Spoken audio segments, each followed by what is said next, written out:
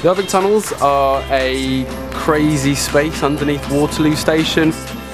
What's unique about this space is that you can really just let your imagination go. It's so vast, so big, so beautiful that really it's just about what you can come up with.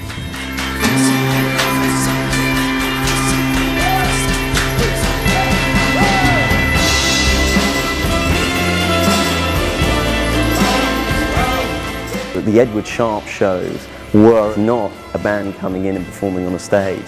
This was a band coming in and curating an entire experience, 5 nights of this show, the Wild Wild West on Mars. So the audience experience of that was so robust, beautiful, memorable. I don't think anyone that came and saw that show will forget it for a long time.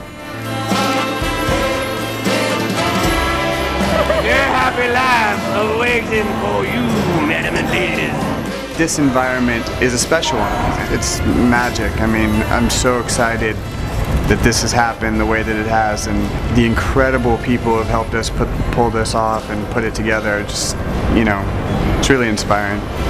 You can do very little with the space and it looks amazing.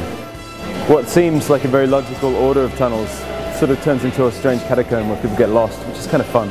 You have to raise the bar to create something that's a little bit different and inspiring to people who basically have seen and heard it all these days, you know.